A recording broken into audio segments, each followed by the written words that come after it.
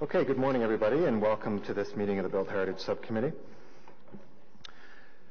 We have no regrets. Any declarations of interest? None? Great. Confirmation of minutes from our meeting of March 8th, 2018. Are those carried? Great. So we have two substantive items today, both of which, for which we have speakers registered, so we won't go through a consent agenda. Our first item is an application to alter 132 Lisgar Road, a property located in Rockcliffe Park Heritage Conservation District. So we'll ask staff to provide a brief presentation, and then we'll go to our public delegations.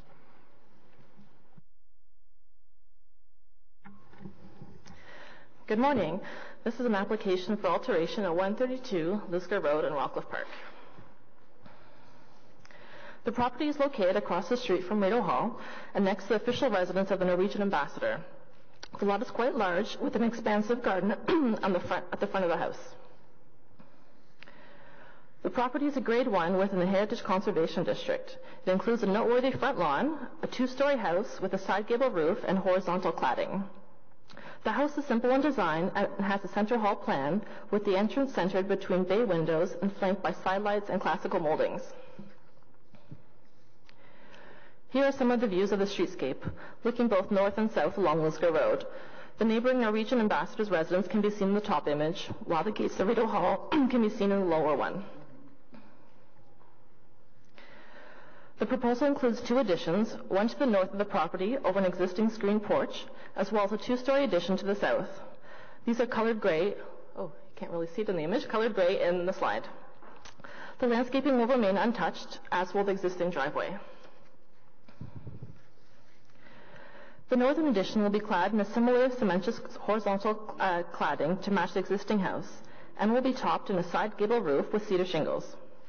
The addition will slightly overhang the lower floor, which echoes the second floor cantilever of the existing house. The new addition to the south is a two-car garage with living space above. The addition will have a flat roof and will be clad in the same cementous horizontal cladding. This addition will be set back considerably from the street and the front of the house, and will be topped in a simple cornice. The side yard setback of the garage requires a variance from 3.5 meters, as required by the zoning bylaw, to 1.5 meters. A key attribute, a heritage attribute of the Rockcliffe Park Heritage Conservation District Plan is generous spacing and setbacks of the buildings, and the plan's guidelines speak in general to preserving landscape setbacks. In this instance, Heritage staff can support the variance sought, as it will not have an adverse impact on the totality of the landscape character of the lot, which is defined by its large front yard landscape and the streetscape. This is the rear facade. The addition to the north will feature a projecting gabled bay, echoing the gable on the existing house. The south addition will have a flat roof and cornice.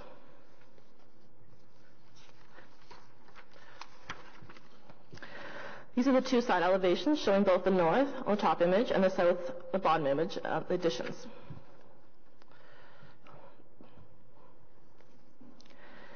Here are some perspective renderings showing the new additions. The additions are lower than the existing building. The south addition is well set back from the front facade in order to allow the existing building to retain its primacy on the lot.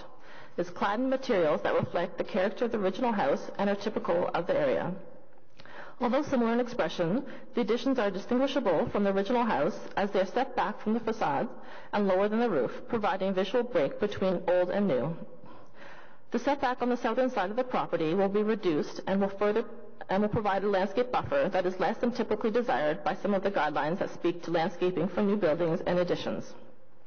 In particular, not all components of guideline 7.4.3 number 1 and 7, which speak to setbacks, topography, and existing landscape features, are being preserved, will not fully be achieved on the southern side of the property. However, staff have determined that this impact is mitigated by the character-defining large front yard, which will remain in its entirety, as well as the hedges, flower beds, pathways, landscaping features that establish the character of the lot. While additions will increase lot coverage, the lot coverage will remain low. The prevalence of soft landscaping will remain, and the established character of the streetscape will be respected. The existing grades of the property are to be maintained, and no mature trees are to be removed. For these reasons, staff recommends approving the application to alter the building, approve the landscape plan, delegate authority for minor changes, and to issue a heritage permit with a 2-year expiry date. Thank you. Okay, thank you very much for that presentation. We'll go right to our speakers list, and then there'll be an opportunity for questions and comments to staff thereafter. So we have, at this stage, 4 speakers registered. The first is Linda DeCare.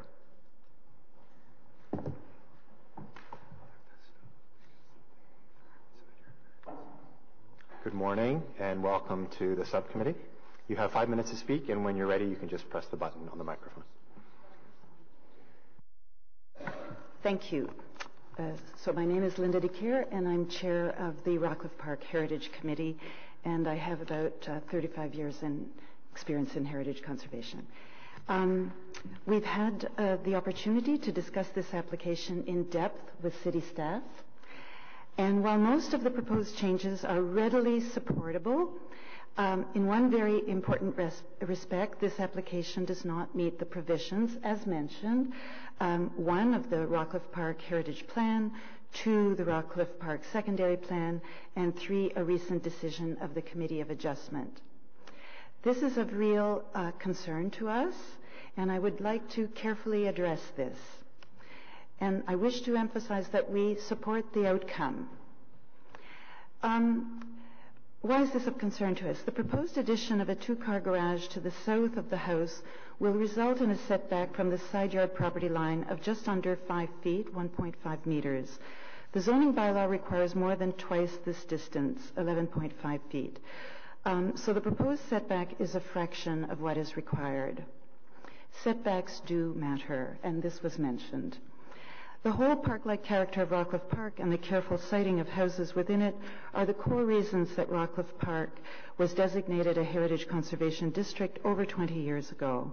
So this character can only be maintained if the generous spacing between buildings is maintained. So let's look at what the Rockcliffe Park Heritage Plan says. It begins with a statement of cultural value. That statement is the foundation upon which the rest of the plan is built. The statement identifies the generosity of space around the houses as being essential to the whole concept of Rockcliffe Park from its origins. Then the Heritage Plan sets out the heritage attributes of Rockcliffe Park that are to be preserved. Among the heritage attributes are 2 that are relevant here. First, the unobtrusive siting of the houses on streets and the generous spacing relative to the neighborhood buildings. And second, the generous spacing and setbacks of the buildings. So the plan could not be clearer about the importance of generous spacing and setbacks.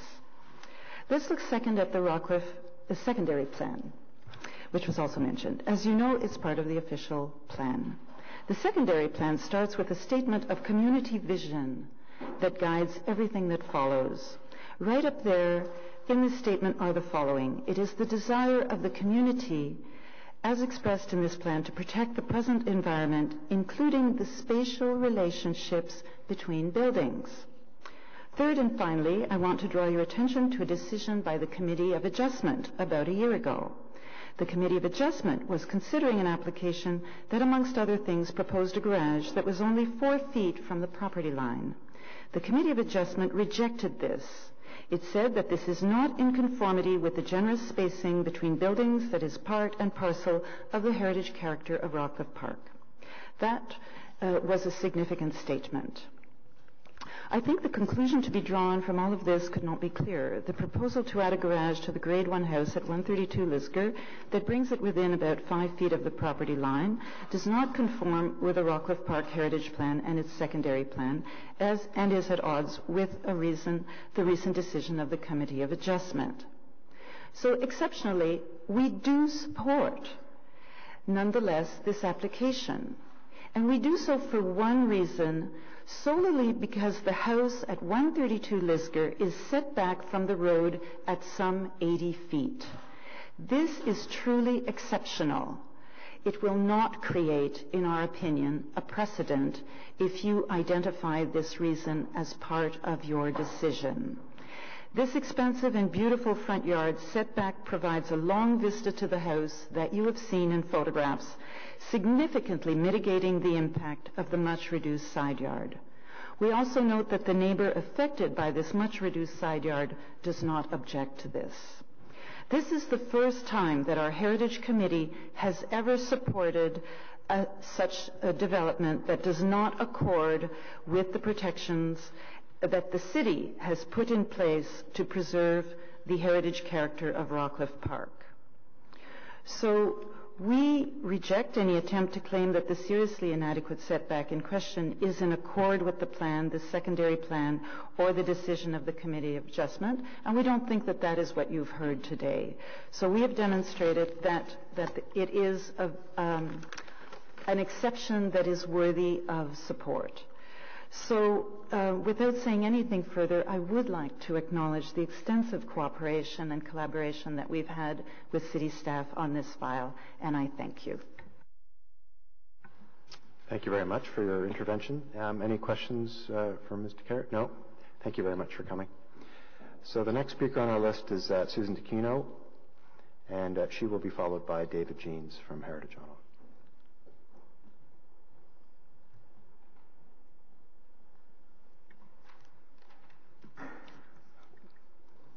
Good morning and welcome to the subcommittee. Okay, nowadays. Thank you, Mr. Chairman. I'm here, I'm no longer on the Rockcliffe Park Heritage Committee, but I am a member on the board of the Rockcliffe Park Residents Association, as I have been for some time. I wanted to, of course, endorse everything that Linda DeCare has just put in front of you. We do support this application as an exception. And what we would like to ask the Built Heritage Subcommittee is in recommending to Council that this application be approved, that in your decision you acknowledge for the record that the side yard setback does not conform with provisions of our Heritage Plan and the Rockcliffe Park Secondary Plan, but is supportable for exceptional reasons. We think this is important. We are now working on two tracks after what we found the decision on 551 Fairview. We have been working both with Heritage, with the city staff to see if we cannot come to some shared understanding of what our Heritage Plan says and means. And we have had meetings with 6 other heritage conservation districts in Ottawa to share share views and concerns about how heritage plans are being interpreted and put in place by City Council. So in order to make it clear that this does not set a precedent, we would like, as I say, it to be acknowledged that it is not, that this side yard setback most clearly does not conform with our Heritage Plan or the Rockcliffe Park Secondary Plan. And if you could give us that comfort, then I think we could look forward to some fruitful, perhaps, meeting of minds with the city staff on a shared interpretation of our Heritage Plan. Thank you.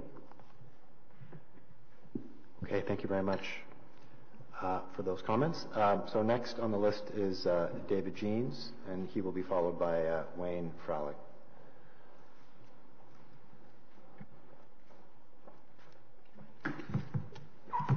Thank you, Chair. Heritage Ottawa supports the staff recommendation and also strongly supports the remarks which have been made by Linda DeCare and Susan Takino, representing the view of the Rockcliffe Park Community Association. We do feel strongly that this should be considered as a case on its own special merits and that it not be used as a precedent. There is a risk that that could be used in tribunal hearings going forward unless you take some action as has been proposed in your recommendation to Council. Thank you very much. Any questions for Mr. Jeans? Maybe I will ask one. I'm curious a little bit about the point about precedent.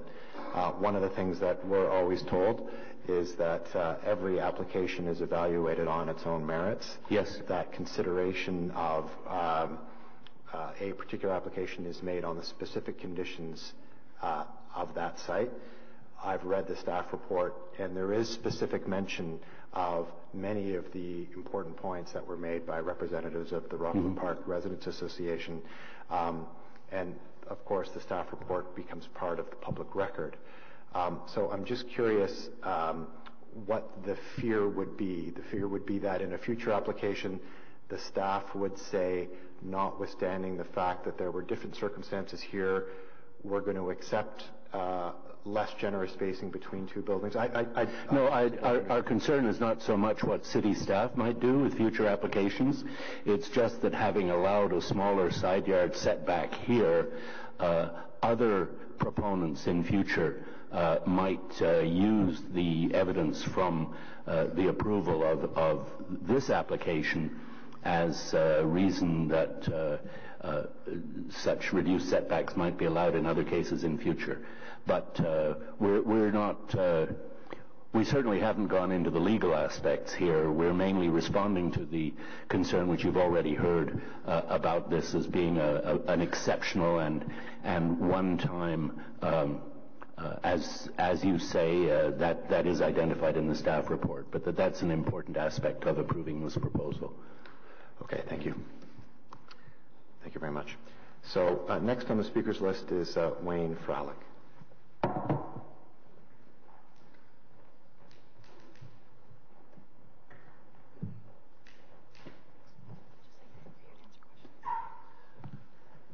Good morning and welcome to the subcommittee. You have 5 minutes to speak. Good morning. I'm Wayne Frelick. I was working with the owners on this project, so I'm just here to answer any questions should any arise. Any questions, Member Smallwood? Are you the architect or Designer? Okay. I did have a question. I support the look of the house and what's been done. The only question I had about it was the addition, as you're facing the house on the left-hand side, which is over top of the current sunroom. It struck me that the sunroom is very light and transparent, and the addition over top of it seems heavy, and it looks visually to me like one is crushing the other. And I just wondered if any thought had been given to possibly beefing up the support structure that appears to hold that second floor up, just because it does seem, at least to me, a little heavy there. Yeah, we actually looked at that when we first designed the master on the top and found some images, and also you can see by the renderings there, we feel it does work. We're looking at, there is some landscaping that does exist that is not shown on that rendering. So we're looking at doing a couple things, maybe reinforcing the landscaping around the base of that addition, and also maybe looking at color, or if we do have to beef up the columns, then we would look at doing something like that, and we'll work with Heritage to fine-tune that. Any other questions? Seeing none, thank you very much for coming out this morning. Okay, there are no other speakers on the list. Questions or comments for staff? Member Small? With respect to the with respect to the issue of precedent setting, I just wondered if we often see situations where somebody comes forward and says, this house is not, we can't keep it anymore, it's got mold in the basement, or there's a crack in the wall somewhere, we need to tear it down. And in the case of this particular house, if they were to come forward and say, I'm going to tear the old part of the house down, but keep the additions, including the addition which encroaches into the side yard, would they be then able to build the new house further forward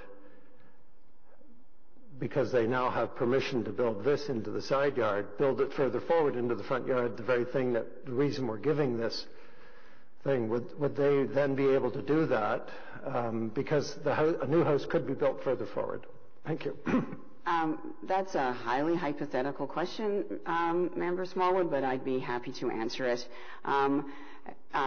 one of the character-defining elements that was identified in this report is the expansive front yard. So if this house, if somebody wanted to build forward on the lot, I think that there is, through visual analysis and individual analysis of any report as received at the time, I'm speculating, but I think that the answer would be no, that there are other guidelines regarding the placement of new houses, that they should be on the site of the existing house or back, not forward. So I think that one could rest assured if there was a catastrophe in the middle part of this house collapsed and the two ends remained, there would be no, there would be very strong, there are very strong guidelines to prevent a new house from creeping closer to Lisgar.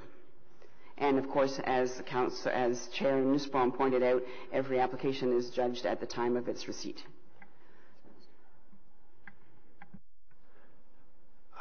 Okay. Any other questions? Maybe I'll ask legal a question, because I'm just deliberating over this issue of whether or not an acknowledgement, if the committee chose to believe and acknowledge that the application violated the Rockville Park Heritage Conservation District Plan. Could you just perhaps, Ms. Senta, just comment on that hypothetical? Chair, the question that I believe you're asking is whether or not you're going to amend the recommendations to include such an acknowledgement, or if you would simply like to make a statement. Are you asking to amend the report? Well, I guess I'm asking if you've seen that, what would be the legality? I mean, I had understood that it was our role, although this plan is under appeal, it is our job to uphold the plan, certainly as a statement of policy by council until such time as the appeal process is finished. But I guess I'm curious as to whether there is any precedent for this, of what is being asked, to essentially accept the staff recommendation but amend it to say that we believe that this is a violation of the Rockville Park Heritage Conservation District Plan. I'm curious if you, in your experience, have seen this kind of approach before. Chair, I have not, and I would be reluctant to approve and disprove the staff recommendation in the same context. I don't know if that answers your question, Chair. However, if you are accepting the staff recommendation as your recommendation to pass along to Planning Committee and Council under the heritage elements, to then say that despite this acceptance, this is not appropriate, I would think that those statements are contradictory and could cause problems in the future. Okay, thank you. I think in considering this item that I had underlined in my version of the staff report the following paragraph, which I'm just going to read out. The setback on the southern side of the property will be reduced and will provide a landscape buffer that is less than typically desired by the guidelines. Staff have determined that this impact is mitigated by the character-defining large front lawn, which will remain in its entirety, as well as the hedges, flower beds, and pathways, landscaping features that establish the character of the lot. While the additions will increase lot coverage, the lot coverage will remain low, et cetera, et cetera. So I guess my inclination is to see that paragraph as being very critical in establishing that staff are acknowledging that in normal cases they would have, or they would like to see, and will continue to want to see more buffer as the guidelines establish. So that gives me some comfort in the fact that there's an acknowledgement that there is less than, as they say, is typically desired. So my hope, and given that this staff report will remain on the public record, that this will satisfy any attempt by a future applicant to use this as a precedent, because the staff have considered this in a specific case. So in light of the response from legal and the inclusion of this language in the staff report, I'm comfortable with the staff report, but am open to other comments on it before we move to carry it. There's a comfort level there? Great. So is the recommendation carried? Carried. Okay. Thank you. Thank you very much, and thank you to those members of the public that came out this morning. So let's move to the next item, which is relates to an application to permit the demolition of the Ugandan High Commission at 231 Coburg Street. And as members will recall, this came before us a couple of months ago, and we decided at that stage to refer this back to staff. I'll get the exact language in a moment.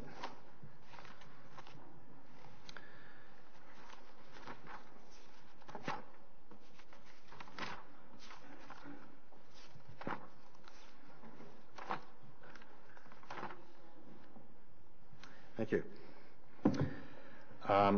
So, therefore, be it resolved is what we said back in February, that the application to demolish the building at 231 Coburg Street be referred to staff for further review, and that the City of Ottawa be directed to engage a structural engineer with heritage experience to provide an independent engineering report which speaks to the structure of the existing building, and based on the additional information in the independent review, that the applicant be encouraged to prepare a revised application that retains or incorporates a significant portion of the existing building, or a new design that better reflects the recommendations contained in the applicant's cultural heritage impact statement. So that's the context for this piece. We'll start by having staff report back on progress made, and then we'll go to public delegations. Councillor Fleur? Is it possible to just set the context to this? As you know, there was a motion that you spoke to, and I just have some concerns as to the work that staff undertook. So I wonder if I could just make a statement prior to staff presentation and delegation, if committee would accept. Well, we can do this one of two ways. We can hear from staff, and then I can go to you first, and then we'll hear from public delegations. Does that work? Yes, thank you. Okay. So over to staff first, please. Good morning, committee. As Chair Nussbaum outlined, this is back to you after it was initially considered on February the 8th. And it is an application to demolish and replace the Ugandan High Commission at 231 Coburg Street, a property located in the Wilbrod-Laurier Heritage Conservation District. The subject property is located at the corner of Wilbrod and Laurier. It is the edge of the Heritage Conservation District, and to its north is a 1950s bungalow, and then this area is the Heritage Conservation District, and this is the side of a building that faces Wilbrod. Again, this is the Heritage Conservation District. You can see that the subject property is located here at the corner of Coburg and Wilbrod, and the boundary of the district runs through its backyard. The district is distinguished by a number of large embassies, mostly housed in 19th century houses. These include Brazil, Australia, Brunei, and France, but there are others there too. There is in addition an earlier house that was owned by Lester Pearson on Augusta, and other single houses that have been converted to are converted dwellings and single-family dwellings, and some also built later. So it is a mixed district. The Heritage Conservation District Plan describes the district as an excellent example of a late 19th century upper middle class residential neighborhood. The following slides show the house. Oops. And we're going to have to skip around because this is in, okay. The following, oh yes, I'm sorry. Yes, so the Wilbrod-Laurier Heritage Conservation District, as I said, a collection of houses, primarily residential. It is characterized by large covered open front porches and verandas, generous front lawns with shrubs and trees, and some low front yard fences. There's consistent side yard setbacks, and the historic streets and lotting pattern remain, and one of its other elements is the deciduous street trees and boulevards. again, the current conditions, so this is the building. It was constructed in 1941, replacing a larger house, and the two buildings to its east were also built after the removal of this large 19th century house. The building, built as a flat roof 2-unit building with a shared front entrance. So it was a semi-detached with a common entrance. It does not, it's very simply in design and execution with few external decorations, and the decoration that exists is expressed in the same brick as the building is constructed. So we have very subtle coining, a secondary cornice here, and this octagonal window. Other than that, it is devoid of other decoration, unlike the richly embellished Queen Anne revival houses that are found elsewhere in the district. There's no backyard. From 1955 to 1958, Lester Pearson and his wife owned one of the units in the building. At the time, he was the Minister of External Affairs and had offices in the East Block. In 1957, he was awarded the Nobel Peace Prize for his work establishing the peacekeeping force in Egypt during the 1956 Suez Crisis, prompted by Nasser's nationalization of the Suez Canal. Although Pearson lived at 231 Coburg when he received the prize, the building is not explicitly or meaningfully associated or identified with his work at the time, which took place at the UN and within offices of the Canadian government. So here is that's the building and its associations again, and you can see this is outside of the district, and the district continues that way. The Ontario Heritage Act governs buildings that are designated under Part 5 of the Ontario, under Part 5, and all applications for new construction and demolitions in heritage districts require approval of Council after consultation with the Built Heritage Subcommittee, so that is why we are here today. The application includes the demolition of the existing building and the construction of a 3-story replacement building, and in addition, the proposal requires site plan approval and a rezoning. Staff recommendation is to approve the application to demolish 231 Coburg Street and approve the application for new construction in the district. The demolition, the following slides show they were shown to you in February, some of the effects of the cracking in the property. The engineering study of 2013 attributed this cracking to the desiccation of the clay soils in the area as a result of the hot, dry summers in the late 1990s and again in 2011 and 12. There was also localized desiccation as a result of adjacent trees, the largest of which has been removed. The settling and cracking of the High Commission prompted the inhabitants, the Ugandan staff, to leave their offices there in 2014. During their tenure, which they had owned the building for 20 years prior to their departure, there had been attempts to crack the building. To repair the building, And the 2015 engineering report commissioned by the High Commission described the building as a wood frame structure supported with wood-bearing stud walls and masonry blocks that themselves were supported by reinforced concrete footings.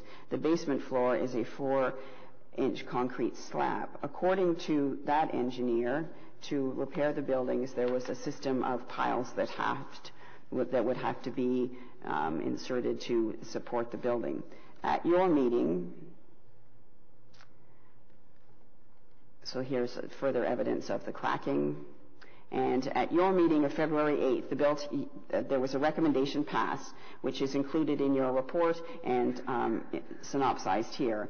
But the motion requested that the city engage an engineer with heritage expertise to review previous engineering studies and to examine the building to confirm the damage and its causes.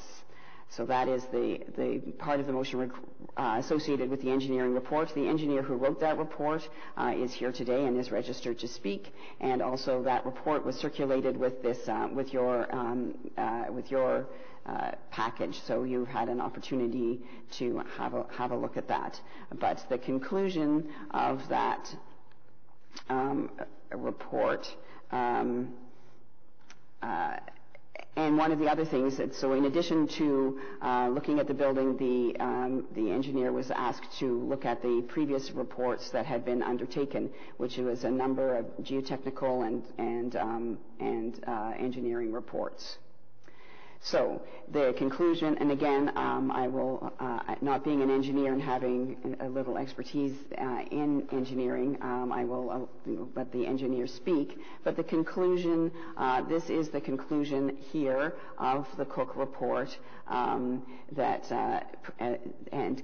the report concluded that the observed and previously reported settlement issues and the damage it has caused to the building structure is significant. While structurally feasible, the cost to undertake work to stabilize the building is similarly significant. The heritage value of, the asset must be weighed with the cost of rehabilitation, and this is well discussed in the Cultural Heritage Impact Statement. Based on this and significant effort to undertake stabilization, we support recommendations for demolition. So that is the findings of the report that was independently undertaken and paid for by the City of Ottawa at the request of the Built Heritage Subcommittee on February the 8th. And again, and these are the studies. This is also in the staff report. These are the studies that were reviewed. So there has been extensive analysis of the building over time. So those were the findings of the work. And again, the engineers here. In addition, the Built Heritage Subcommittee instructed staff to study the possible inclusion. We'll go back to, the possible inclusion of elements of the building into the new design, or to further refine the design to reflect the recommendations of the Cultural Heritage Impact Statement. In analyzing the building, staff determined that the retention of elements was not the best approach because it could pose a risk of creating a pastiche, which was neither new or old, so there would be difficulty determining whether it was an old building or a new building, which is not consistent with the standards and guidelines. Again, frequently when there are requests to retain elements, the building has more clearly defined elements that could be repeated, such as a terracotta panel or a barge board, etc., or a frontispiece or window surround. So again, as stated, this is a very simple building. It would be hard to find elements to reincorporate. And finally, the idea of, we also looked at and thought about the idea of brick retention. Brick retention is a notoriously difficult thing to do. Many bricks are lost in deconstruction with the removal of mortar. So the risk is that there wouldn't be enough bricks to rebuild a building. It's very difficult to mix bricks of different types because of different levels of porosity.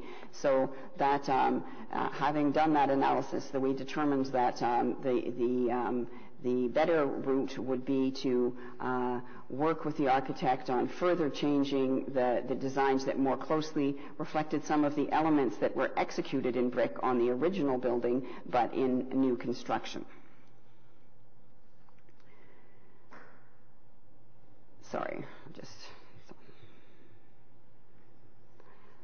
So as the presentation I made in February pointed out, we have worked extensively with the architect and our colleagues in urban design and land use planning to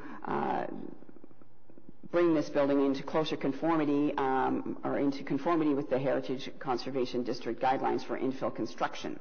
Initially, there was a wheelchair ramp, taller. This was not set back.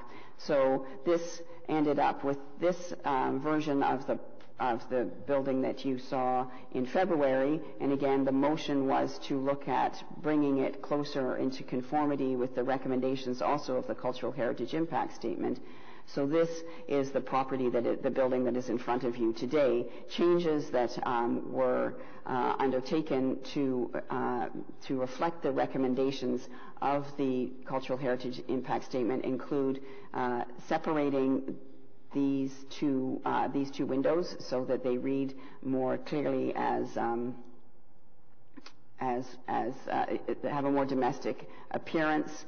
And the creation of, and you'll be able to see it better in the elevations, but the creation of a cornice line and some to mark the secondary cornice that is in the existing building, the piercing of the brick here to create some just visual interest, so it didn't appear to be quite so institutional. And that brick again acts as a brise soleil, and the light comes through to the windows behind. And on the Wilbrod street edge, where there is more of the 19th century character that faces into the Heritage Conservation District, is the creation of a parapet that reflects the roof lines of some of the buildings found within the Heritage Conservation District.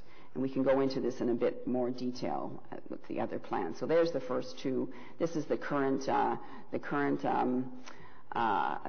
proposal in front of you today. Again, we can see it in the elevation, but there is this secondary cornice line that is carried across all levels, and then it does go down to imitate the coining of the original building. And here are befores and afters again.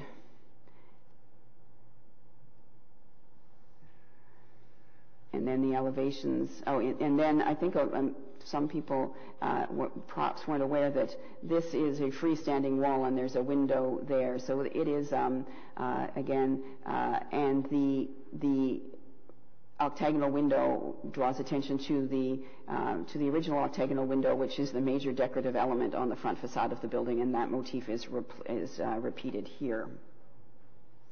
Again, this shows some of the elevation so more clearly, some of the elements that were introduced to echo the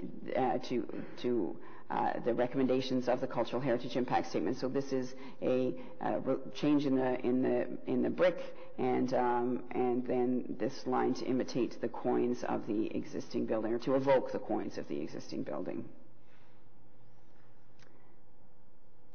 And these are the further elevations. So it's repeated on every facade. So it's not just for the front facade. Again, this is a freestanding element in front of the third story. Again, allowing the light to penetrate, but giving a more domestic appearance with a contemporary interpretation. So the Wilbrod-Laurier guidelines say new buildings will contribute to and not detract from the heritage character of the district, and the new buildings should be of their own time and not attempt to replicate an historic style, but must be sympathetic to the character of the building. So this building replaces a 1941 building with a new one, similar in form and mass. It's of its own time, does not replicate an historic style, is sympathetic to the Heritage Conservation District, and has been made more sympathetic through the more recent interventions on the part of the architect. And again, its design is inspired by the facade proportions, the fenestration pattern, and the flat roof of the original. Further guidelines address cladding, and this is red brick. This new building is red brick to reflect the character of the HCD, and the gray panels evoke the gable ends in the district. Again, the windows are aligned to reflect the traditional window patterns in the HCD, and have been further tweaked to more closely reflect that in this version of the building.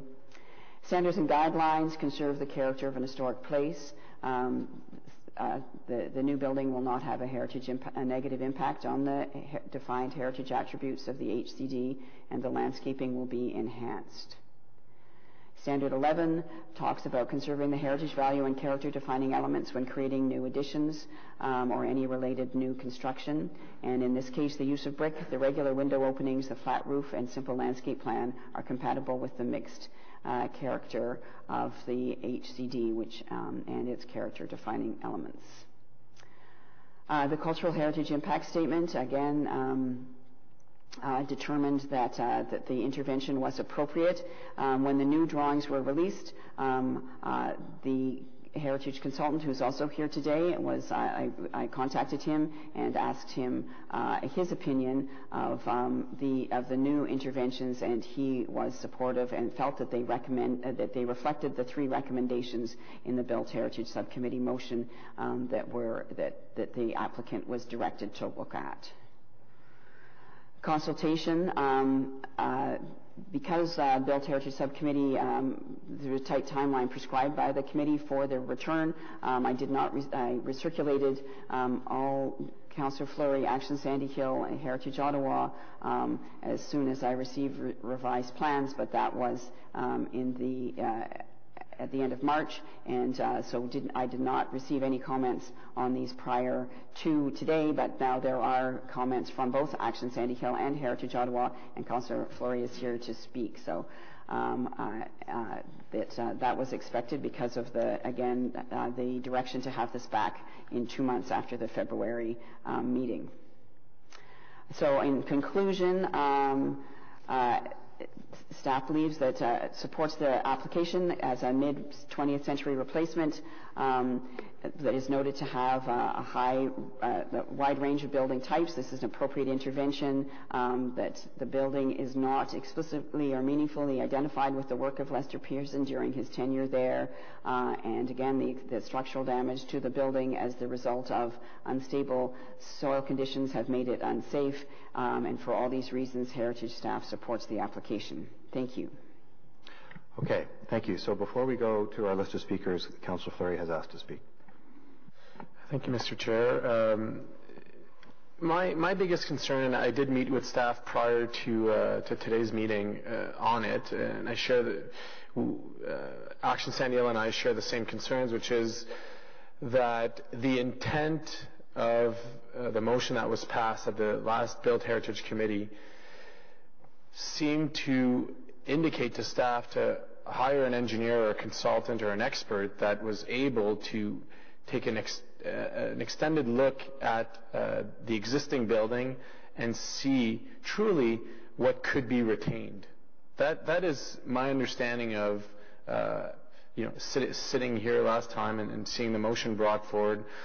That was the intent, or my understanding of the intent of that motion. Now, the Cook report is an extensive report as to some of the challenges with the existing building, but to me it neglects to identify the reality of what I think to be demolition by neglect, or what tends towards it.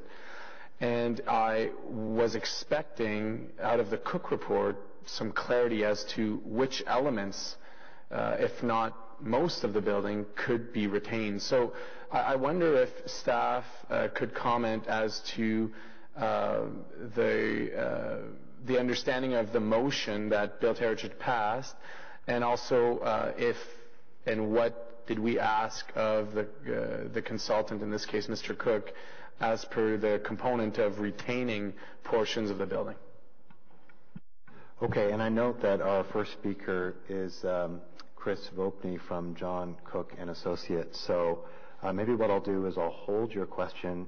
We'll have our first speaker come up, and then we'll put that question both to Mr. Vopni and to staff.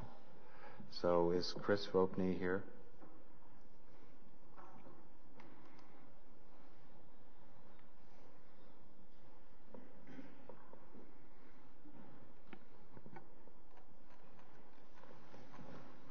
So good morning and welcome. Good morning, thank you. You have 5 minutes to speak, and then afterwards, as you just heard, there will be questions. Thank you. I'm Chris Vopni from John Cook and Associates, structural engineer in town. We were retained by the City of Ottawa to provide a review of the existing reports and a visual survey of the property. We reviewed the 2013 geotechnical and building investigation reports, the 2017 geotechnical and building investigation reports, and also the 2017 proposed redevelopment plan and the cultural heritage impact statement provided. As we saw, the building is a two-story masonry and wood-framed structure on concrete foundations. The foundations themselves are formed in poured concrete at the perimeters and block walls at the interiors. Settling of the foundations is apparent by the large cracking that was found And we saw in the northwest corner where a section of the wall was repaired and replaced with concrete block at about 15 years ago. We see that settlement has continued since then, as the concrete block and the interface between the concrete block and the cast-in-place concrete has separated, and we see cracks there. And we also see at the interior block walls, which are both load-bearing and non-load-bearing, that there has been major settlement with large cracking through the joints and the units themselves. We saw past repairs that have been carried out in several campaigns, and all of which have again failed, indicating continued settlement. The slab-on grade, as we saw in some of the photos, had large cracking, and this is primarily along the perimeter of the wall where settlement would have occurred. In order to retain the building, the majority of the work would be at the foundation level. This is where what we read in the previous geotechnical reports. This is best done by piling. And in order to do this, much of the existing foundation would need to be replaced, or as reinforcing would be a difficult undertaking because of the nature of the original concrete, which would likely be lightly reinforced and unable to receive revised or new load distributions in order to transfer loads to new piling. So this would entail support of the ground floor and all the walls above, and we felt that this would be complicated and difficult, and as a result expensive because of the tight site and the proximity to the roads and the sidewalks. The exterior masonry of the building appears to be multi-withe composite brick and concrete block. We've noted that there are headers, brick headers at every 7 courses in the brick, which would act as a tie between the concrete block and the brick. Inherent issues with this type of construction are that the two materials have different properties and result in differential movements or differential reactions to movements from any thermal movement. And this often leads to snapping of the brick headers, so we'd have disconnection between the veneer and the backup. This creates a laterally unstable veneer, and this is a particular concern in this building as the loads would be redistributed, and there's potential for loading to be, or for the instability to be obvious. So this is something that we would recommend be validated before any temporary support or redistributing of loads is to occur. On the exterior, we also see significant cracking through the joints in the units.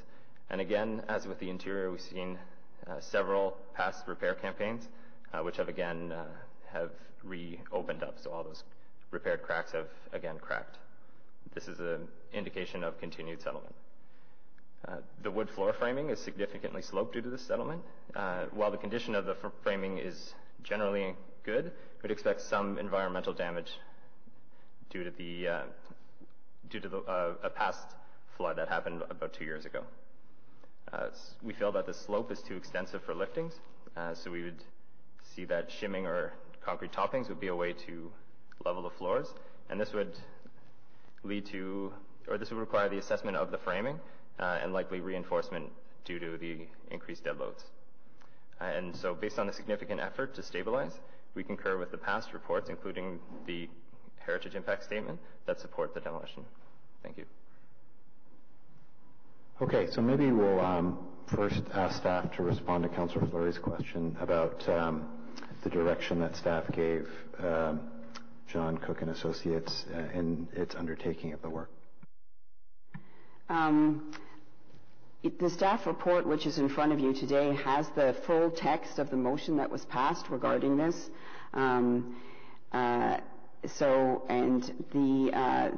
The request was for additional review of engineering issues and the possibility of retention of at least portions of the building, and that we were directed to engage a structural engineer with Heritage to provide an independent engineering report which speaks to the structure of the existing building.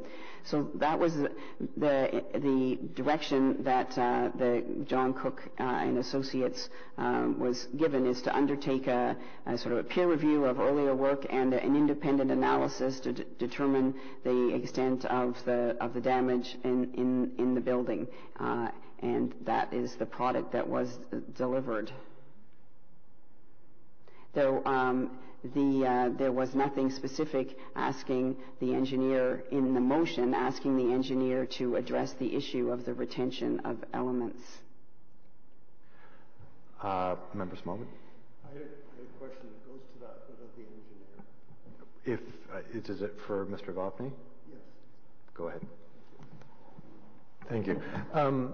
I guess to the councillor's point, what certainly was in my mind when the previous report came forward was when I looked at some of the issues that were put forward as the rationale for demolition, they were things like the trees, taking the moisture out of the soil, the presence of Leda clay, and the subsidence which had occurred.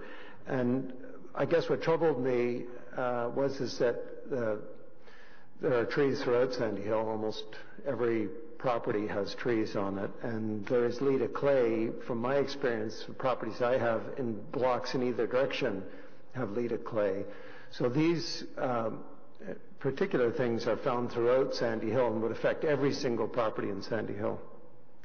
And I noticed in the original report I read, and I see a difference in your report, but the original Stevenson report on number 2 on page 2 under background, it identifies the supports as the foundations as being supported by reinforced concrete footings. And I noticed on your report you don't mention that they're reinforced concrete footings. I'm not sure how the Stevenson engineering people determined that, but I did notice it. And the reason that's relevant, I think, is because when there is Leda clay and subsidence, the presence of reinforced footings will often stop the damage that we see from happening. So if there are reinforced footings and there are trees and these things that we found throughout Sandy Hill, I guess, and I know in my experience with the building, the corner of King Edward and Laurier, the Panet House, that building had localized subsidence of about 10 inches. On this one, there's only about 2 inches. So I'm wondering, what is it that affects this building that doesn't affect every other building in Sandy Hill, and that we wouldn't look at every building as being potentially demolished if somebody didn't maintain the foundation on an ongoing basis? Speaking to the presence of the reinforcing, it's something that it's likely that there is reinforcing there.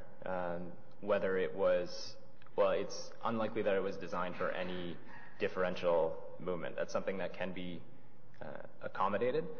So in order to retain the building, the structure, there would be reinforcing or replacement of some of the footings to be able to the known situation that's occurring there. The settlement has occurred. It's obvious from the interior in the basement. We see all the cracking. So while it's something that can be addressed, it would be significant to reinforce those footings and foundation walls.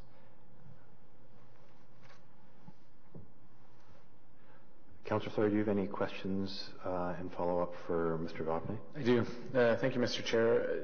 Would just like to follow up with you as to, it's a substantial report. You're a very professional organization. I want to ensure that is not put in question here. But I don't see in the report any elements. Obviously, it speaks to cost of the overall upkeep or if measures were going to be taken. But there's no specific areas, or maybe I missed it, as to which elements could be kept as part of retaining. Could you maybe speak to that? Is it something you've considered? Is it something that was out of scope in your review? So when considering this, if we isolate and consider the structure, which is what we reviewed, we feel that most of the structure could be retained with significant intervention at the footings. So there would be opportunities to repair the masonry and to re-level the floors using a secondary means of shimming or leveling. But in terms of the structure, above the foundation level, there would be opportunity, though significant, to retain structure. And is that referred to in your report? Did I miss? Yes. Okay. Maybe we can take it offline and you could share those pages with me because Sure. they weren't as clear as what you're describing to me now. Thank you. Okay, no problem. Okay, thank you very much, Mr. Mopney, for coming out this morning. The next speaker on our list is Judah Mulalu.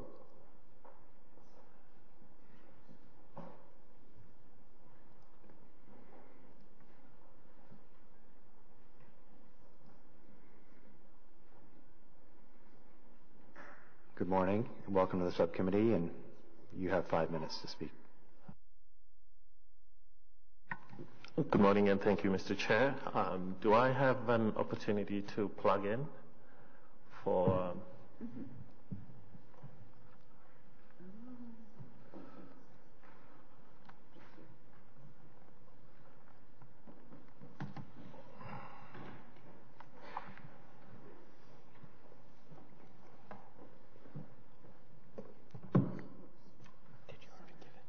Sorry? Did you give your presentation to Chris? Or do you just want me to connect you? Yeah, do you have HDMI? No. Oh, okay. We seem to have technical issues. Perhaps I'll just... You want to speak to my drawings? I wanted to speak more about, the context and sort of where we started and where we are now. And I've got some visuals that would have benefited that conversation. You don't have it on the stick? No, I don't have it. I could make a suggestion, which is, as you're sorting out the technical issues, I could call another speaker to sit in that chair, and while the other speaker is speaking, if there's a way of resolving the technical issues, Yes, I can certainly put it on. So why don't I call David Jeans up to this microphone here, and Mr. Mulalu, while Mr. Jeans is speaking, you can work with staff to sort out your technical issues. Thank you. So, good morning again, Mr. Jeans. Yes, thank you. I was going to suggest perhaps that Action Sandy Hill should speak first, but I think it may be okay if I just go ahead now. You have their report was submitted early this morning, and ours short one was submitted somewhat later, and for that I apologize. But Heritage Ottawa still opposes the recommendation to approve demolition of the building for reasons similar to our previous presentation to Built Heritage Subcommittee on February 7th. And we feel that it should still be possible to repair the foundation and retain at least the shell of the existing building for incorporation into the new design. We have gone through the Cook report. We certainly respect the competence and experience of the Cook organization in this report, and we're more concerned today with that report than with the design. We're not commenting on this proposed replacement design that's in front of you. As you have seen and have heard just now, the retention of the building is structurally feasible at a cost. We are concerned that the reason that we have got to the present situation was essentially because of a demolition by neglect situation. The well-known subsidence problems that have been discussed in some detail already this morning were not properly addressed in dealing with the foundation, but merely with temporary repairs to the walls, and that the building need not have got to the point that it is right now. But even at the point that it is right now, as you've just heard from the consultant, it could be repaired and stabilized. We've, as part of our review of the report, we've put forward some suggestions. These are obviously not an engineering recommendation, but they're just some bullet points as to, in our experience of people with considerable expertise within our Heritage Ottawa organization, that there could be a process to repair the foundation, certainly gut the building and not attempt to preserve the interior, but to restore the building to a state where it could be incorporated with its exterior features into a new design. And finally, we do continue to support the historical association with Lester Pearson as outlined by Action Sandy Hill and in the previous presentations to you. He did do his most important work regarding the Suez crisis, winning the Nobel and receiving the Nobel Prize, and becoming Liberal leader while living in this building. And there are plenty of other designated buildings where the building itself is not the reason or directly associated with the success of the occupant. But in this particular HCD, the association of residences of various prime ministers with the HCD is one of the defining characteristics. Going back to the recommendation, we oppose the recommendation for demolition and would prefer to see a design which incorporates at least the shell of the existing building in the development of a new chancery. Thank you. Okay, thank you very much. Any questions for Mr. Jeans? No, I see none. So, Mr. Mulalu, have you sorted out your technical challenges? Okay, perfect.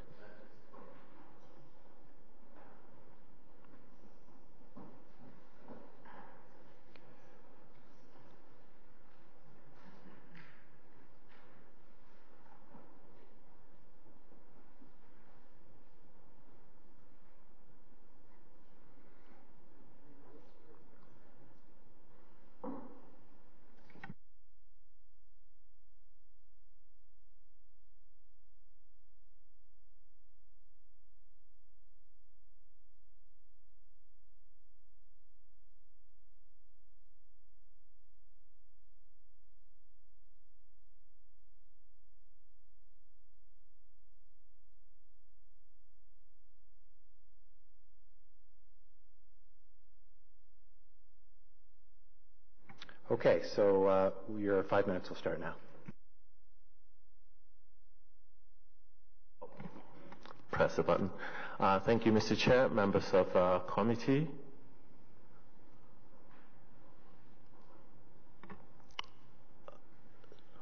I would like to speak to the context within which our design solution for 231 Coburg Street was formulated, and just basically look at what's existing and look at the process in terms of our collaboration with the city and heritage planning, and also, the consultations that we've had with Action Sandy Hill and Councillor Fleury's office as well.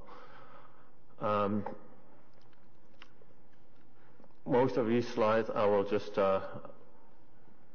fly through because they were essentially covered in Ms.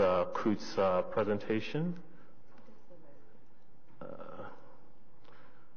But basically, where we started is essentially here, where the property sits very, very tight to the lot, and with no opportunity for landscaping.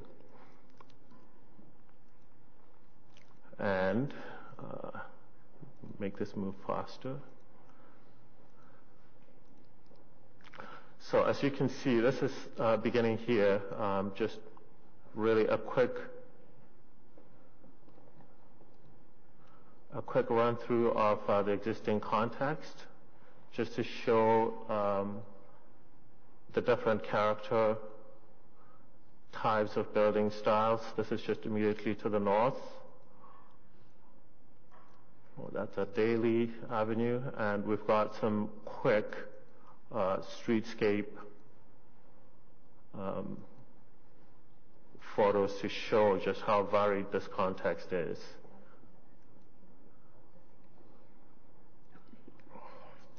So as you can see, that's Daly to Wilbrod Street on the east side. You can see the different styles, the sizes of the buildings, and how they vary. That's our building at 231 Coburg Street.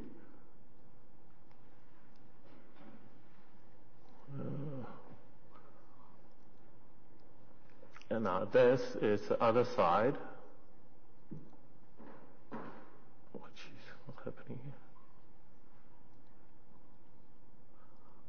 right? Also very, very, varied.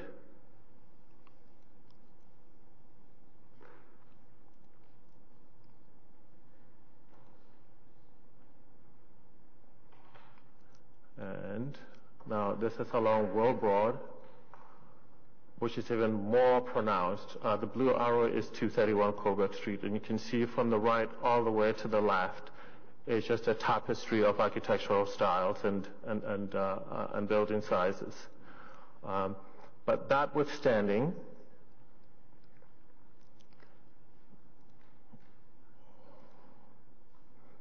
okay, this is the south side with the tall apartment building there, which, really just brings home that point of, this architectural tapestry in this district. Let's see.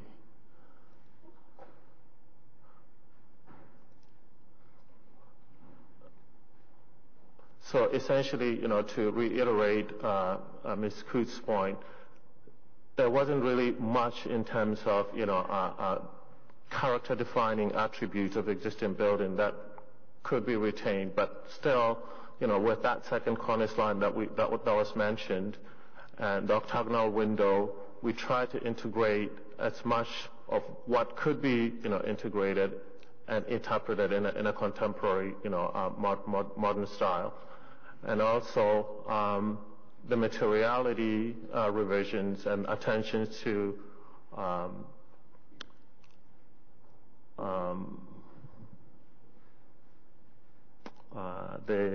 the cultural heritage impact statement feedback. I just want to give you have about 30 seconds left. Yes, yeah, and then the responses to the cultural heritage impact statement are essentially reflected in where we ended up, which was extensively covered in Ms. Coote's report. Thank you very much.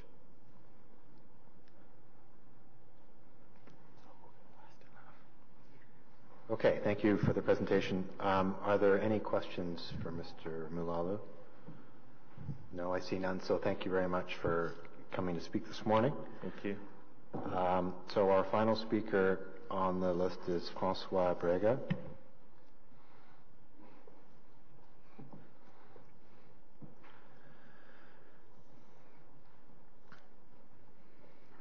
Good morning and welcome to the subcommittee. Good morning, Mr. Chairman, members of the committee. I'm Francois Brega. I live in Sandy Hill.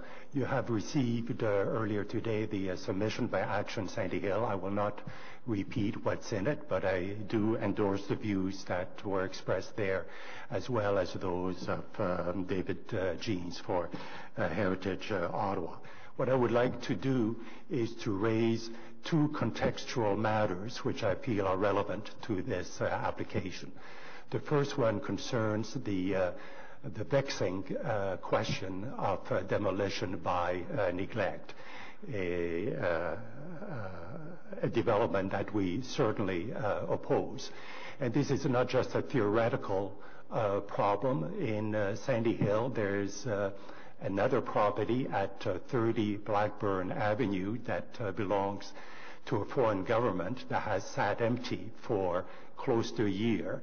Recently, the electricity to that property has been cut off. And I'm concerned that any decision that this committee make not send an unintended signal to the owner of 30 Blackburn that demolition by neglect is a possible way of managing a building in Sandy Hill. The second contextual matter that I want to raise is a historical one that Mr. Jeans has already referred to. 10 prime ministers lived in Sandy Hill at different times of their lives. This represents an unequaled concentration of leaders in any neighborhood in Canada. And a walk through Sandy Hills, in fact, offers an opportunity for a civics lesson that can't be offered anywhere else in the country. So history matters, and for those reasons, I oppose the application. Thank you, Mr. Chairman. Thank you very much. Any questions for Mr. Vega? I see none. Thank you very much for coming out this morning. Okay, we're going to move now into questions and comments to staff. Are there any questions to staff on this item?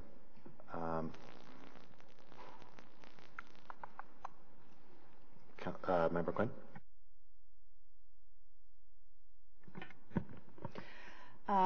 Yeah, this comes back to the question of raised this morning about demolition by neglect. And I'm just referring here to a conclusion on page 11, the first bullet, which states... Is that sorry? The staff report or the Cook report? Yeah, sorry, staff report. The staff report. It's just a short bullet referencing the engineering reports in general, including the John Cook report, concluding that the initial structure damage to the building was a result of unstable soil conditions that caused differential settling and rendered the building unsafe and was not the result of demolition by neglect. And I think this is a concern that's been raised. Member Smallwood raised it as well, just the extent to which unstable soil conditions in Sandy Hill really do affect a huge percentage of the existing buildings in the area. And it's incumbent, again, on owners of these properties to maintain their buildings and address these problems on an ongoing basis so that we don't find ourselves using this as a justification in the future for demolition. And I also, the note again that the mention of the building being deemed unsafe, which harkens back to Member Podolsky's query at our last meeting in February about the evidence that addressing the safety of the building. And I certainly didn't see it in the Cook report or in the previous one, which I neglected to bring with me this morning. So I'm just a couple of questions there, looking for clarity. That's a pretty broad statement and pretty loaded in some respects. So some clarity on that. Your questions aren't exactly clear to me, but I will do my best. I knew you would. Certainly, the question of not being safe, the levels of the floors and the cracking were such that the inhabitants and the employees determined that they would no longer work there because it was safe. And it was unsafe, and I think that it is. Again, as I said in February, you don't need an official statement to say that a building is unsafe. If you feel you're not safe in there, there's no obligation to continue to work there, and that was the conclusion that was reached at the time. In terms of, yes, there is, as I'm often fond of saying, Sandy Hill is a Sandy Hill, and buildings shift. This building, again, it did shift. There were attempts to repair it, and it continued to shift. Many of the buildings in Sandy Hill that shift and crack are balloon frame buildings. They are level foundations. They might have a more flexible structure. Every building is different, and we judge every different building and its engineering challenges on that building, and that's like the Cook report found that and the other reports that there was differential settlement. Whether or not it could be repaired. Again, there were attempts and they weren't successful. Okay, thank you for that. It is nonetheless, that bullet is I think I'm concerned about how it can be interpreted going forward. And we certainly talked about that in our last item up for discussion here this morning. And, the value of what is in the staff report has significance. And it's one of the reasons we decided that we could accept the motion as written, the recommendation rather, as written, the staff report recommendation as written, and not include any kind of an amendment to that to address the concerns of Action Sandy, or not Action Sandy, in that case Rockcliffe Park, and I believe Heritage Ottawa as well, because the wording of the staff report has value. And and supports recommendations. The wording is important. And so I am really concerned about the wording of this bullet, that it implies that, in my reading of it, that any building in Sandy Hill that is not repaired, it can be justified based on these conditions. And I think, Mr. Smallwood, you also addressed this to some extent. And I think probably Action Sandy Hill as well. I don't own any property in Sandy Hill, but I certainly know from historical research over time that this is not new condition. So that is my point.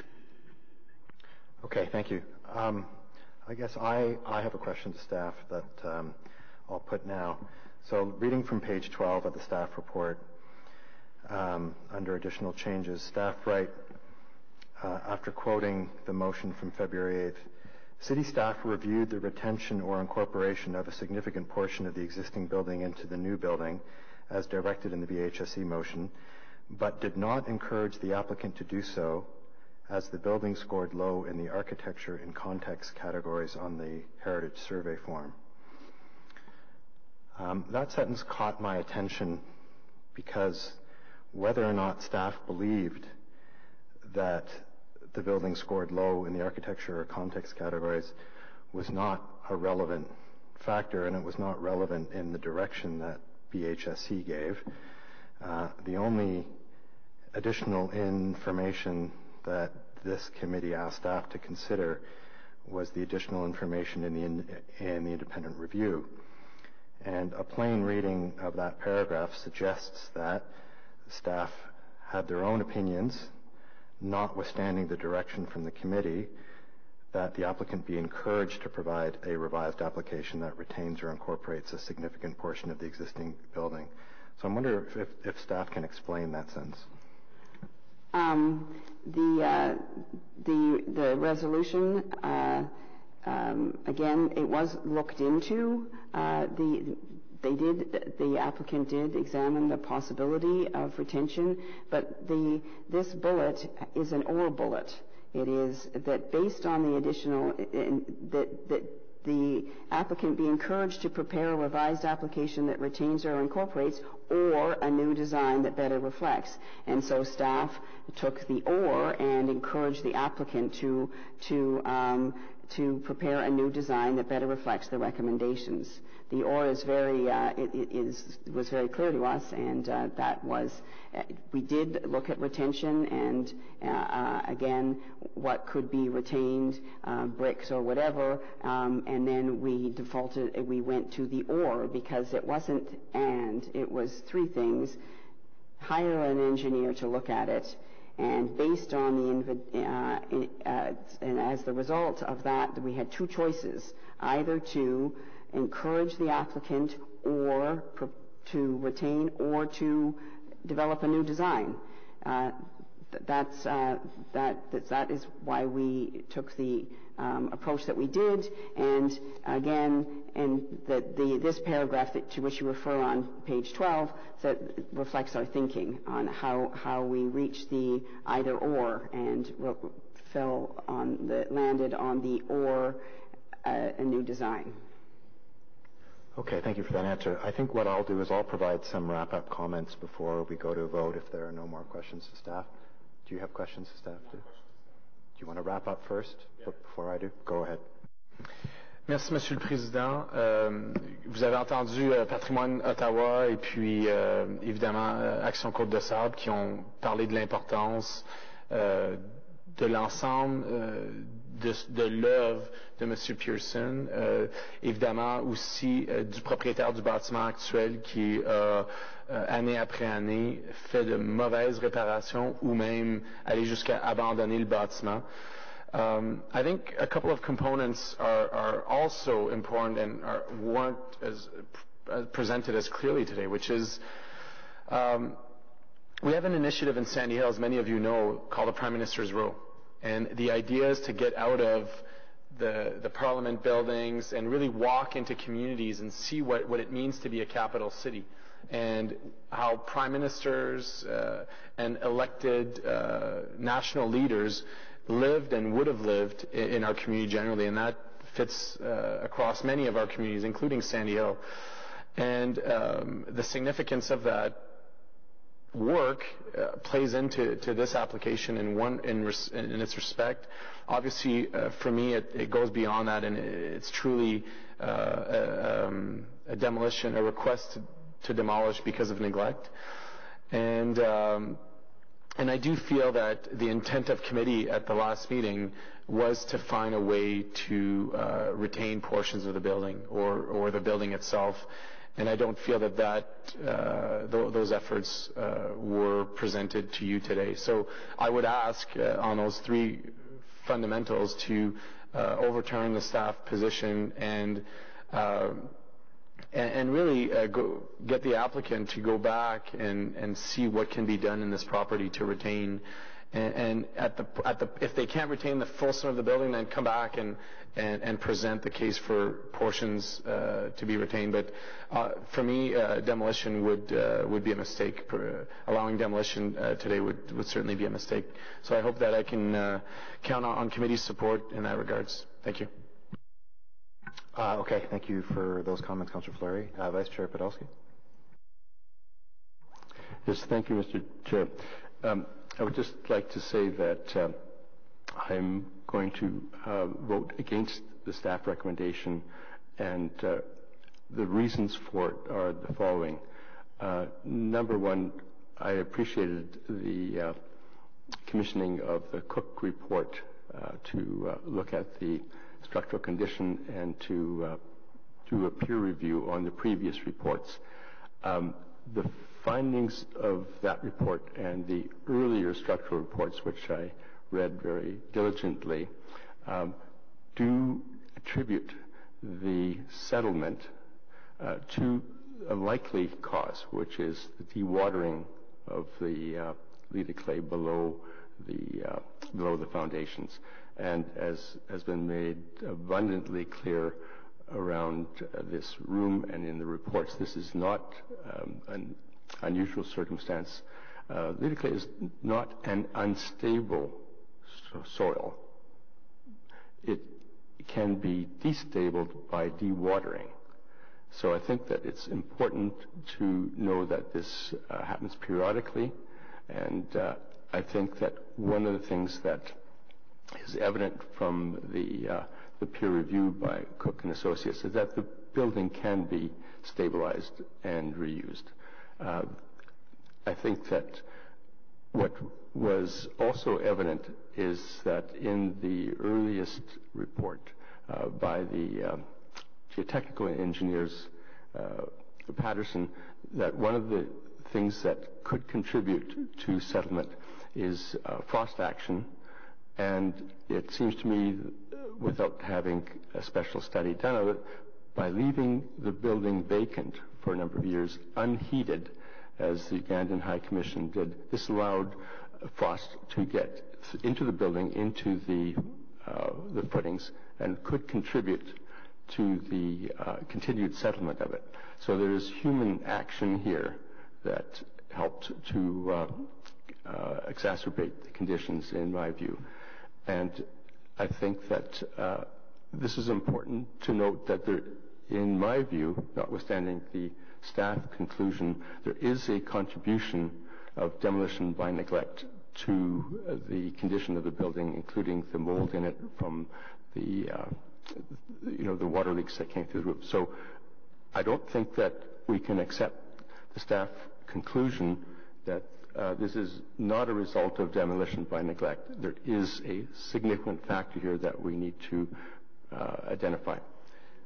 The second reason for voting against the staff recommendation is that the argument that because Prime Minister Pearson lived here for such a short time, that there's no historic value relating to that. I think that if we look at the Norman Bethune house, he was born there and he lived there only 3 years, but that was not a reason why the Historic Monument Board in Canada and Foreign Affairs didn't create a National Historic Site there. It doesn't matter how long you've lived there, and I think dismissing the Pearson error there, I think, is not really credible. And thirdly, the third reason for voting against the staff recommendation is that the proposed new building is unsympathetic to the heritage character of the Heritage District. It does not meet the guidelines. There's been a struggle with the architects and the applicant to get them to modify an earlier design, but it really, has not resulted in an outcome. And I hope that if the Built Heritage Committee rejection of this application is endorsed by City Council, there'll be a message to the Ugandan High Commission to really be more cognizant of their role as diplomats to this country, and to look at community values and do their best to make a significant contribution, such as some of the other embassies and high commissions have done in the Sandy Hill area and other parts of the city. So, Mr. Chair, having declared that I will vote against the motion, I'm interested in the comments of the other members of the committee. Okay, any other comments before I provide some wrap-up comments myself? Member Small. Thank you. I share your concerns, and I would oppose it just because I haven't seen anything here that tells me why this particular building should be demolished. All the buildings in Sandy Hill face the same issue, and most owners take the required action. In this case, they abandoned the building and didn't take the required action. So I think if we accept this, we're just encouraging that as being an out for someone who doesn't wish to take care of the property. Okay, I'm going to provide a few comments of my own at this stage. So this is a very difficult issue before us, and the reason it's difficult is that when this came to us in February, we adjudicated the matter on the basis of a substantive referral to staff, which I think in hindsight was flawed in its language, and I take responsibility for that. I think in hindsight we should have drafted a different referral to staff, which made more clear in the letter of the language what was clearly the spirit of this committee, which others have noted. It was very clear from the verbal discussion we had that our preference was to see an opportunity for some retention of this building. And I thought that on the basis of that clear verbal intention, that would be how staff would interpret the motion. However, on the strict reading of the motion, there's no question that we put an or in there, and we put an or that wasn't conditioned. If I could go back in time, I would have said, or if deemed structurally infeasible, a new design. But we didn't do that. And I'm now in an awkward situation of having to go back to the initial referral, and strictly on the letter of the law, staff have come back to us.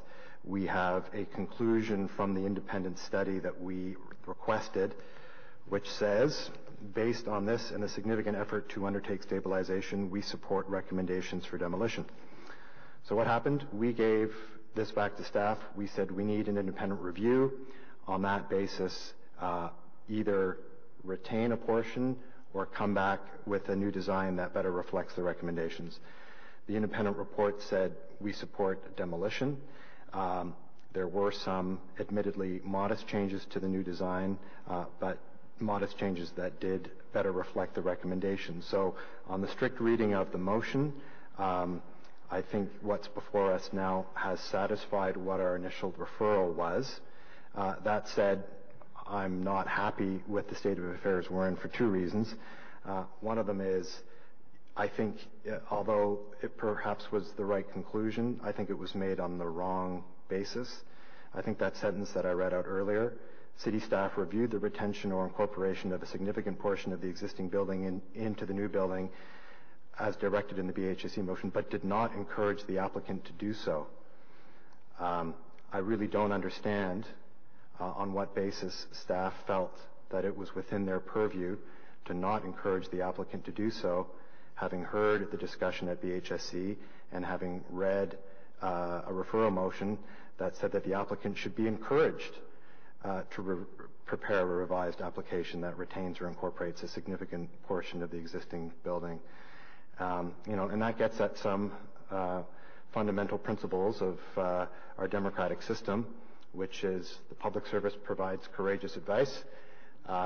We listen to that courageous advice. We then make the decision as elected and appointed members, and we provide guidance. And then what's due is what's called loyal implementation. And in this case, I think you can ask yourselves whether or not the implementation was strictly speaking following what was clearly the intention of this committee for a preference for a result or a consequence that saw a portion of this building being incorporated. That being said, there's no question that when we first saw this in February, we recognized that this was demolition by neglect. And on that one, I think as a city, we too need to take responsibility for the fact that this building sat vacant for 19 years, and during no period in that were there any city for 2 years. Building's been and during that period, there was no property inspection, there were no violations issued.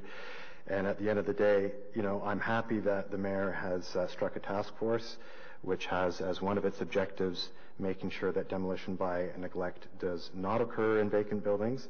And I think the good news is we shouldn't be seeing this anymore, but I acknowledge in this case, and this is why I think we struggled in February, this is possibly very much a case of demolition by neglect, but for which the city has some responsibility for failing to act on that during the time that this building was degrading. So I provide that context to say that I feel compelled on the basis of perhaps in hindsight a flawed motion to support the staff recommendation only because, strictly speaking, they followed the instruction. But I'm discouraged by the fact that there was not more effort made both by city staff and the applicant to follow what was very clearly the spirit and the hope of this committee to have an outcome where a portion of the existing building was retained. So I think we'll do yeas and nays.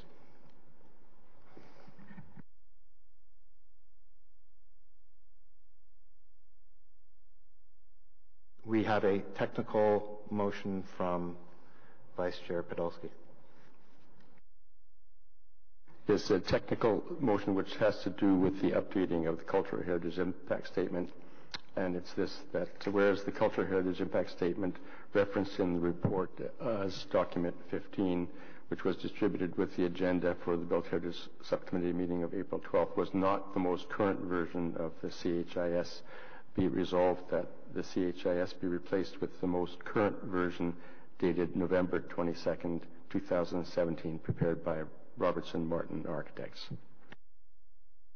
Is that correct? So the amendment is carried, and now yeas and nays on the overall.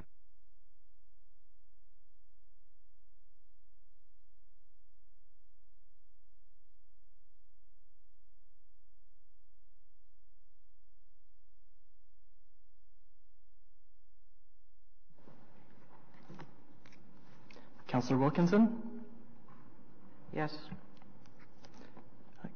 Member Quinn? No. Member Smallwood? No. Councillor McKenney? No. Councillor Moffat? No.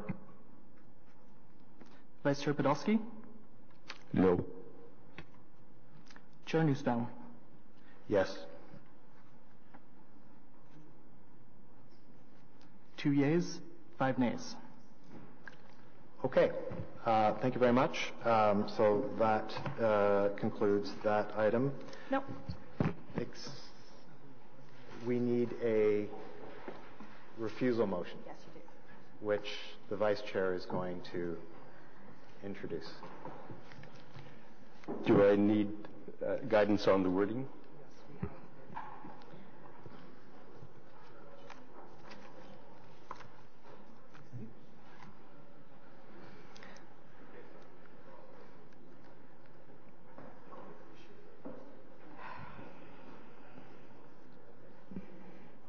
I hope there'll be no ors in the motion.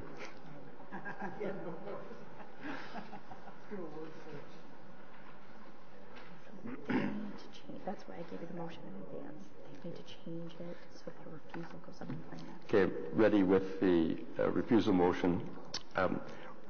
Whereas report ACS 2018 PIE RHU-009 recommends approval of the application, and whereas the Built Heritage Subcommittee wished to recommend refusal of the application for demolition, therefore be it resolved that recommendations 1 and 2 of the staff report be amended as follows. 1, delete the word approve and replace it with refuse, and that recommendations 3 and 4 be deleted. Okay, so we're going to, I'm going to assume that's carried with the inverse vote, 5-2. And do we need to do anything else? That's carried with.